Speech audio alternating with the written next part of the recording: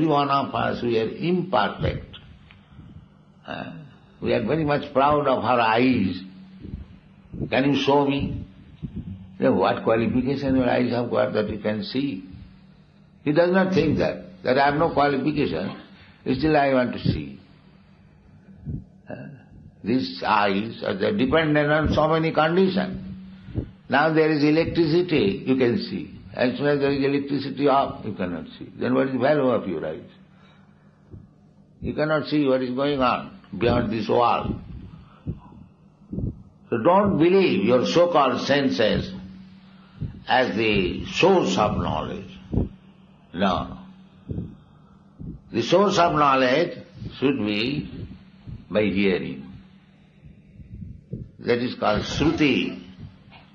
Therefore, Veda's name is Shruti.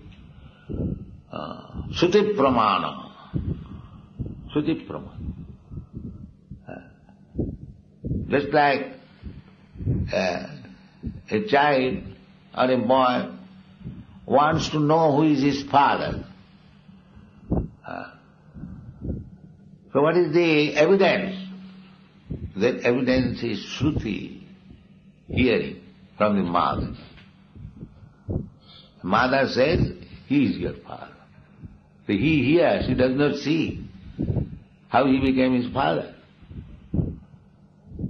Because before his body was constructed, the father was there, how could he see?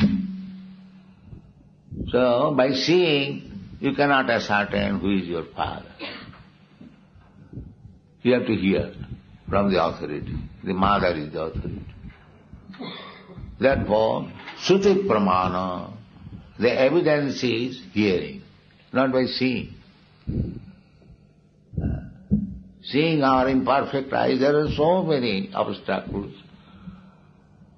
So similarly, by direct perception, you cannot have the truth. Direct perception is speculation. Dr. Frog is speculating what is Atlantic Ocean.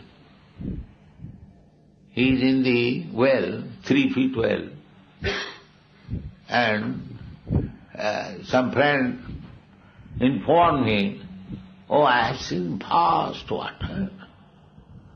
What is that vast water? Atlantic Ocean. How big it is? Very, very big. So the Dr. Frog is thinking, maybe 4 feet. This well is 3 feet, it may be 4 feet, all right, 5 feet. Come on, 10 feet.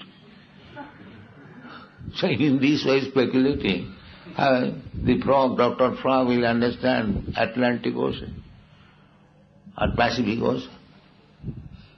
Can you estimate the length and breadth of the Atlantic Pacific Ocean by speculation? So by speculation you cannot have. They are speculating so many years about this universe. How many stars are there? What is the length and breadth? Where is the... Nobody knows anything. Even of the material world. And what to speak of the spiritual world. That is beyond, far beyond. Parastasmatu bhavanya bhaktya bhaktya sanatana. You'll find it. Bhagavad Gita.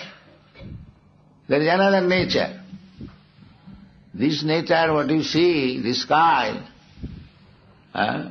around dome, that above that there are layers of 5 elements. Again, this is the covering. Just like you have seen the coconut, there is hard covering. And within the covering, there is water. Similarly, within this covering, and outside the covering, there are 5 layers, 1,000 times bigger than the one another. Water layer, air layer, fire layer. So you have to penetrate all these layers, then you will get the spiritual world.